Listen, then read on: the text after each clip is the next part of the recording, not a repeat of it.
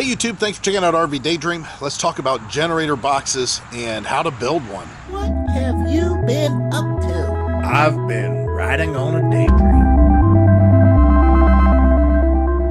For anybody that just joined on with us, we are a couple that just went full-time RVing. However, we're still in our driveway, but our house is for sale. I don't know if you can see the for sale sign out there. And we have some work being done inside. We got an open house coming up. Hopefully we can get it sold. But we still do have the house, but everything we own inside this RV, other than the stuff that's in the garage that's going to go in the back of the truck. I got some projects I'm doing on that too. So if you'd like to find out what we're all about, go ahead and like and subscribe our channel. Click the bell notification so you get told whenever we have videos come up. And go back and look at all of our videos. We've got over 500 of them. And some of our live chats, I'm real good about live chats. Some of them about 5 hours long. So today we're talking about the generators. And I need to kind of walk you through the process so there's not a lot of questions, because I'm assuming a lot of you are probably new viewers that might be watching this. So first of all, why would you need a generator with your RV? I just go to the campground and I plug in, I got all the power I need. Well, there's a lot of us that travel a lot and we may stop overnight, or maybe we're boondocking out in an area that there is no power. So you need a generator to do something for you. Now, the best way to do it is to get the smallest generator that you can get by with, because it uses the least amount of gas, and it's usually quieter, and it's lighter, it's easier to carry and transport and all that stuff. However, the one thing that everybody likes to do, especially in the summer when we all go camping, is run the air conditioner. So now you're into a problem that can only be solved a few different ways. One of them is get a whole bunch of solar panels and a high dollar inverter system that allows whatever electricity your little generator makes to connect with the batteries and put out enough voltage you might be able to run your rooftop air conditioner. Of course, that's kind of expensive. It's not kind of expensive, that is expensive. The other way is to buy a bigger generator that you can just fire up and plug in your RV and have all the power you want.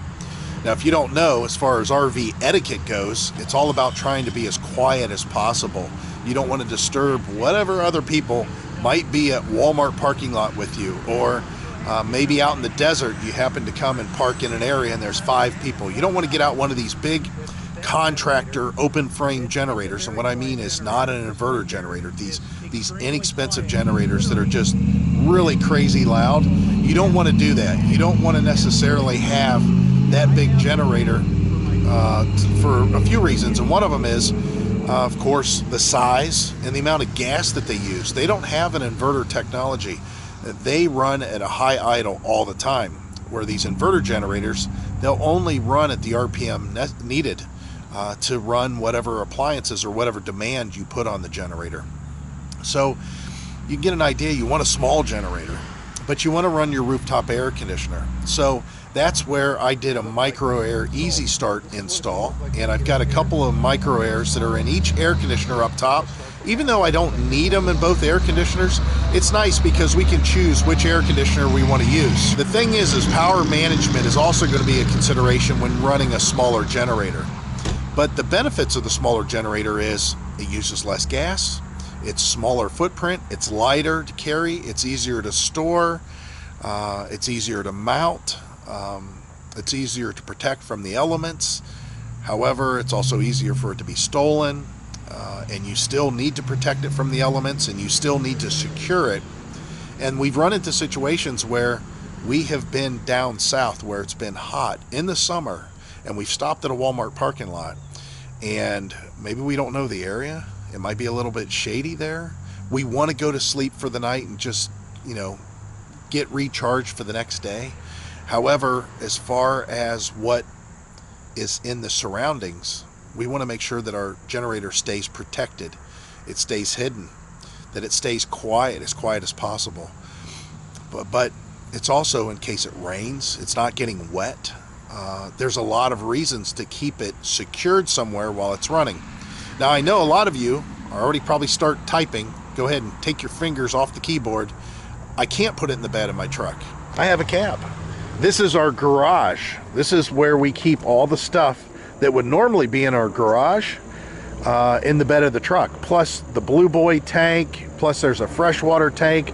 We have a ladder, we have a canopy, we have lawn chairs, we have a trash can, we have tools. I mean, we've got supplies, we got all kinds of stuff, but we don't have that.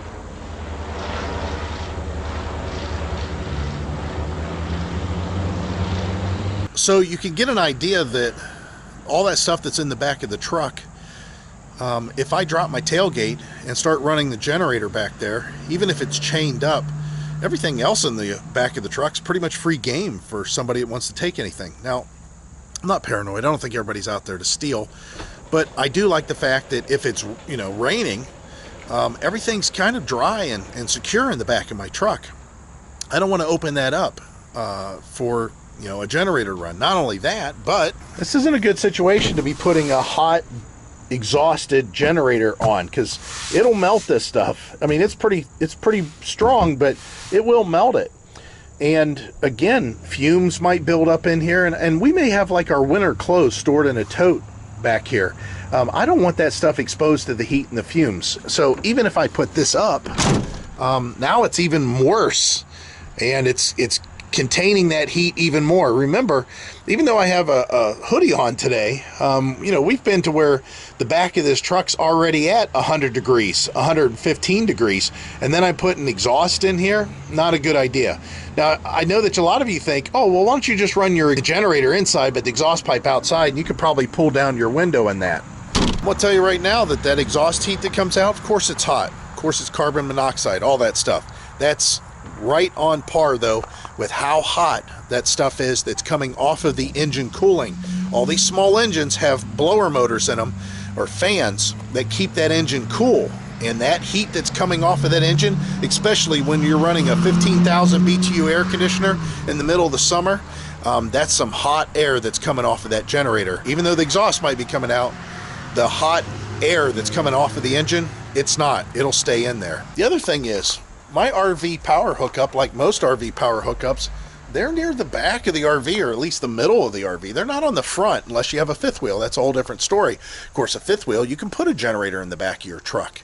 But in our case, again, we're a travel trailer. We can't do that. Now let's talk about where you're going to mount this generator and how you're going to secure it. Well, the best way to secure it is mounting it to the RV. However, you got to keep it protected from the weather. And if it's raining out, it could be hot and raining, you definitely don't want your generator just out in the rain. So a lot of people might try to throw them underneath the RV. That's not the best. That's not the best idea to do that, because the fumes from that generator could just kind of stay underneath, and in the middle of the night you might have a carbon monoxide going off, or the middle of the night might be your last night. It might be you don't wake up in the morning. So you really don't want to trap your exhaust underneath your RV. Even though it would protect the generator, it's not protecting you. So mounting the generator, that's an option, but again, protecting it, and securing it, those are the other two things you want to do. So now you got to decide where you're going to secure it.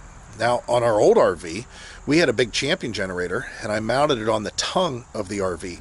It's going to be sweet, because I'm tired of hauling that generator in the back of the truck.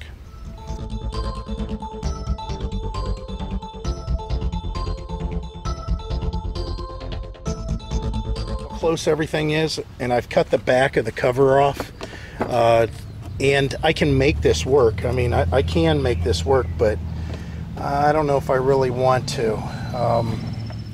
I didn't have a box for it, but the reason I mounted it on the tongue is because I found that if I put too much weight on the back of the RV with that little trailer, my tongue weight got unsafe. You need to have a certain amount of tongue weight on the front of your RV going down the road. But not only that, our bed was in the back of the old camper, so the generator was in the front. Made all its noise up there. Even though it wasn't crazy, it was in the front, so I didn't have to worry about hearing it for the most part in the back of the RV where the bed was. In our case, this RV is the exact opposite. The bedroom's in the front, the living room's in the back. Still though, I don't want a lot of vibration, I don't want a lot of noise. That's what we did. So you have to be considerate of your tongue weight. Now, if you add it to the back of your RV, guess what?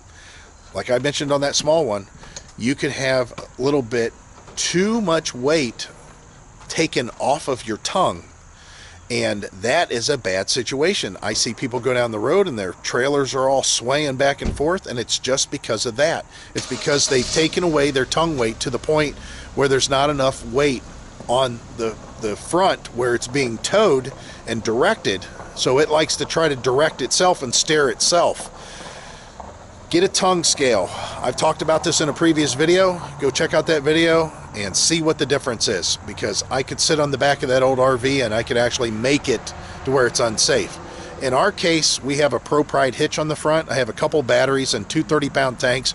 We have the cargo bay in the front, and we're over 1,000 pounds for our tongue weight, and the trailer only weighs out 8,800 pounds when it's fully loaded. So we have plenty of tongue weight, so much so that I could take some of that weight that's on the front and negate it a little bit by adding to the back of the RV. So twofold for us. Our bedroom's in the front, all the more reason to put the generator in the back. We have heavy tongue weight in the front, all the more reason to put the generator in the back. So now that you're putting the generator in the back, you're going to mount it in the back. The first thing you think of is, oh, I'll just get some angle bracket, I'll just screw into that steel bumper and I'll be good. No. No, no, no. Those bumpers aren't made to handle that kind of weight. So there's a company, I actually have their sweatshirt on today, Mount and Lock. That's the name of the company, Mount and Lock. And they offer a lot of products, and I used them in the past on the old RV. One of them is these safety brackets that will cradle the bumper and keep it from twisting off, because those factory steel bumpers they put on the RVs, they're made to handle maybe a bike rack or maybe a spare tire, but that's about it. If you put anything more than that, it really wants to make those things fall off. They, just peel away from their welds. So they make these safety struts that go underneath. You bolt them to the frame of your RV, and they cradle that bumper and keep it from twisting. And it does allow it to handle more weight. As far as the generator and generator boxes and generator trays and stuff like that, you got to watch. You got to figure out how much weight you can get away with, and there's some formulas you have to do. But that Mount and Lock, they can help you out. Give them a call. That guy's out there is great. He just super people. That's what we did. That's what we have. And again, you don't have to go to this extreme, but let me show you at least talking about that, and we'll get our first glimpse of these boxes. What we have is a heavy hauler kit. That's what they call it, the heavy hauler bumper. And what this does is allow you to cut away your factory bumper, get rid of it, make sure that you check with your factory warranty. It may negate your frame warranty. Cut off the factory steel bumper, and in this case we have a middle of the road. This isn't the smallest, this isn't the biggest, this is the middle of the road. This is a 5-inch heavy hauler bumper, and it just bolts in place of what you cut off. It gives you still, a big provision for your stinky slinky to go in here, which right now I can't, whatever reason, I can't open that. There we go. I was squeezing it too hard. Lots of room for your stinky slinky in there. Kind of nice. I'm really happy that we have that extra space, to tell you the truth. More importantly, it gives you the ability to support 600 pounds of weight now on the back. Now that 600 pounds can only be 1 foot out, so that's about roughly here. So you got to figure that if you're going further out, you got to do calculations. There's some math involved to what you can get away with. And you also have to take in consideration the weight of the trays that you're using. Now in this case, these are steel trays. These are Jenny Go trays. And they're, just like the name suggests, they're for generators. Now there's a lot of people that would get just the minimum, and I'd have no problem with that. And that would be your factory steel bumper that's on there. You mount the safety struts, and then you get a Jenny Go tray, and then you just mount your generator to one of those trays over the bumper. Yeah, these things, the way they're designed, they're really cool. You can actually put this over top of the bumper. So let's go ahead and talk about the boxes. So now we've already talked about the weight consideration, what you got to look out for, and now you're talking about your generator choice. Now I could easily just put a Champion 3400 generator on the back here that runs on propane and be done with the whole situation. I've done those talks in the past about those generators, and they're awesome. There's nothing wrong with them. That Champion 3400, it's a dual fuel generator, runs on gas or propane. If you run it on propane, you can get 12 hours running an air conditioner on one 20-pound propane tank. It's all in one. It's electric start. It's a nice design. The problem that I was having is trying to protect the generator, trying to protect it again, and it was a little bit noisier than what these Hondas are. It's heavier. It's about 110 pounds. Other than that, you could get away with that and just mount one tray over the bumper, and again, do everything that I talked about, even without those rooftop systems up there in the air conditioners. But I wanted to go with a small generator, one that sipped fuel, one that was very quiet, to be considerate of our neighbors, and that's why I went with the Honda 2200. Now, the Honda 2200 isn't very big, but I do have a relatively big box that's housing that. So let's talk about that. So this box here, which the link is down below, is bigger than what the generator needs by a lot. But you could see some of the reasons why I did that. First of all, check this out. This vent, it protrudes into. Same here, and it takes away from some of the space this generator has. I have a fan in here, even though this fan may not be needed with this extra cooling that I've got to with these vents. I still went with these fan that is just off an old dehumidifier. You can do whatever fan you feel like, and I needed that space. The other thing is now that I have this extra space, I can store the 30 amp, 50 amp cord that we're going to use, probably a 30 amp cord, because of course this isn't generating that much electricity. The 30 amp cord that plugs into the side of the RV, so all the excess can stay in here and not interfere with anything to do with this fan. But I think that this is the perfect size. I really do. I don't think that I would go any smaller. So the links are going to be down below for everything that we used for the build, and it's relatively simple. You buy the box. The box is kind of expensive, but it's a good buyer's made in America box, locking box, watertight. This is a truck box. This is kind of stuff you see on dump trucks underneath of them. Then I'm going to include the links for these vents. Now there's two different vents on this one, but you only need two of the same, and that's this big one here. I kind of found out later that I could go with a bigger vent after I installed the first one. So just to let you know, you're going to see a part number down below for this vent because it's the better vent. There is a modification that I made. I don't know if you can tell, but if you see this hole here, that's where this vent used to mount. These screws hold these louvers in place, but I moved one of them up, and that's how much I moved it up and made the angle change, because the heat from the generator just really comes out of this area. I mean, quite a bit, a lot. This is what the vent looked like when I originally got it. And you can see the little tiny gap that's here. Now on the air intake side, that's not such a big deal, but on the exhaust side, especially down low, that's a huge deal. So you're going to want to do the same thing. You're going to want to move this vent up. I had to trim a little piece in the back. I don't know if you can see, but there's a lip that's on this one here that's no longer on this one, and that allowed the angle to be you know, more of a 90, which is not 90, but it got closer to 90 than the other ones did, and that's all it was required. So be aware you're going to have to make that slight modification. Not a big deal. The other thing you have to do, of course, is cut these. Now I used a cut-off wheel to do a lot of the cuts. I used a skill saw, you know, a little jigsaw. You could try that if you have a metal blade. I used a sawzall. You could do that. That cuts it real easy. It will be messy. There'll be shavings everywhere. Just be cautious. And then, of course, I used a hole saw to cut these ports back here. These ports are just regular cable hatches. Now, some people might put a plug here and try to wire in directly to the... I don't want to mess with any of that. I mean, you can do that. It'll look nice, but I didn't want to do any of that, so I didn't. I just made it to where the cable passes through. I mean, RVs have been using those cable hatches for a long time. The other thing is I have a couple of eyelets that go down through. Those eyelets hold a ratchet strap that hold this down. Now you're seeing the cover. The cover's there for transport. You can see how much ventilation is going on here when you drive down the road and the water's just churning behind the RV because of all the negative pressure. I don't want that entering into the box, and if it does, I don't want it to get on the generator. Now I don't know if it's a problem with this setup, but if it is, I do have some holes down here that the water can leave.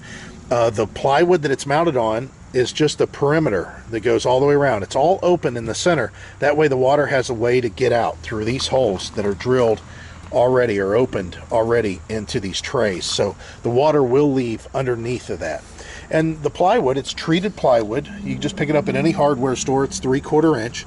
And that does a couple things for me. In my case, it allows me to open the door a little bit further because it does hit these gates or these protectors. But it also gives me an insulation quality. It helps with the vibration.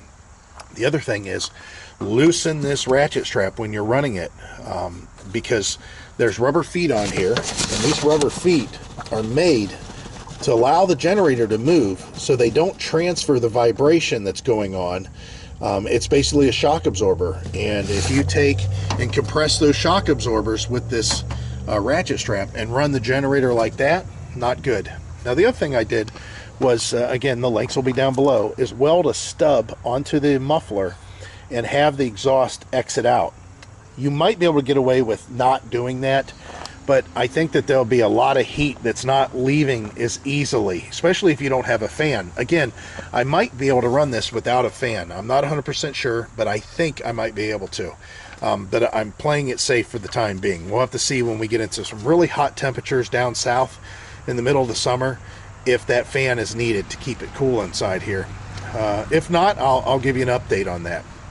So as far as the box itself and making these provisions and putting the generator in there, you're still going to be expensive. I mean, the box, you're talking, it's like $300 for the box, and you're talking about $50 each for these vents. Just those two things alone, you know, you're now at $400, and there's people that are making boxes out there, but I don't think that some of these other companies are taking in consideration how important it is for the ventilation. It seems like that they know what they're doing, but honestly, if they're going to burn up your generator, are they going to back it up? You know, are they going to say, hey, that's our fault? Most likely not. And the thing is these generators are built so well, they will operate under adverse conditions for a long time. Not as long as they would if you would do what you're supposed to, but still, they will operate under adverse conditions for quite some time. So I decided to make one that was definitely ventilated well enough. Now, as far as this cover, whenever we get to where we need to go, all I do is just pull this exhaust pipe off. You see, it doesn't take anything. It'll hold position there. It doesn't need to be tightly sealed up against there. It does a good job. It expands when it gets hot and it seals off. But anyways, I take the cover off, and then we just put the exhaust pipe back on, just like that, and we're good. So that will get you the generator box. That, in addition with those micro air soft starts up there, this will allow you to run your RV on this generator as far as the air conditioner is concerned for the night. Not only that, but I can close the box. It can be pouring down rain. Nothing's getting wet inside there. Again, the cover's on there for transport reasons more than anything else. When the cover is off, when the generator's running, when it is pouring down the rain, these vents do fine getting rid of the water. The other thing I want you to be aware of is, you can see I have this box right up against the edge. The reason is we used to have the box back just about this far, and what we found was that the heat was just kind of hanging out in this area. Not only that, but this keeper, this gate, was facing up, and it was just kind of storing all the heat. Not a good situation, so that's why we moved it to the edge. So wherever you mount your box, realize there's going to be a serious amount of heat that's coming out of here. It's not crazy heat, but you're talking about 150 degrees on a 75-degree day that's going to be generated. And in my case, if this box was back just a little bit, that's how hot this tray got, and it became a heat sink. Also, it kept the heat in this area again to where some of it stayed a little bit closer to the generator than it should. All right, so now that you've seen that, you're probably thinking, well, what's this little box? Well, this is for the extended run gas tank, and that's what that other port is in the back, just like this one has a port too. Again, the link will be down below for this, the gas tank, the whole setup. And what this does is allow me to run, which I've already done testing on this. You could go back and see that video. I can run this generator whenever I fill the gas tank. It's a 1-gallon gas tank on the generator, and this is a 6-gallon gas tank here. If both of those are full, I can run the air conditioner in the summer for 36 hours straight on that amount of gas. So that's 3 overnight stays at a Walmart that I can do. Now, nobody's going to stay at Walmart for 3 days, but you might be traveling across the country. You might run it one night, no big deal. You got plenty. Might run it second night, 10 hours sleep, no big deal. The next night after that, you still have enough fuel for another 16 hours worth of running. So it's nice to know that you have that extra gas. Not only that, but I don't have to refuel as much. And I don't necessarily have to keep a gas can in the back of the truck, which I probably will, but I don't have to necessarily. So this is the system. This is the setup. I just wanted to show you, this is some of the options that you have available whenever you are out on the road and you want to do some boondocking or some parking lot overnight stays, and you want to run your air conditioner. Again, power management, turn off your air conditioner, you can fire up your microwave. The generator will handle microwave, no problem. As far as turning off the microwave, turning off the air conditioner, if you don't have any propane, you could turn on your hot water tank element inside there. I know that with this generator running, we can turn on our rooftop air. I can run my 15,000 BTU air conditioner. I can have my computer on, and I can have my TV set on in there and not have a problem whatsoever. So just to let you know, that's what you can do with it. So I hope this helped out. I didn't want to get into the specifics of everything, but I did want to tell you or give you the ability to buy exactly what I have and repeat this exact same thing. So all the links are going to be in the description. If you want to help support this channel, show your appreciation for the information that you just got, please use the links. It doesn't cost you anything, but it means everything to me whenever I start seeing those little pennies, that 3/4 of a penny or whatever, come back from the return on this. So again, there was a lot of options out there. Again, kind of expensive, I know, but I like the fact that I did this myself. I bought it in pieces and I got to customize it the way I wanted to. And through all this trial and error, I found the right way to do it. This is definitely the right way to do it. So I appreciate it, guys. And as always, we hope to see you out there. Bye.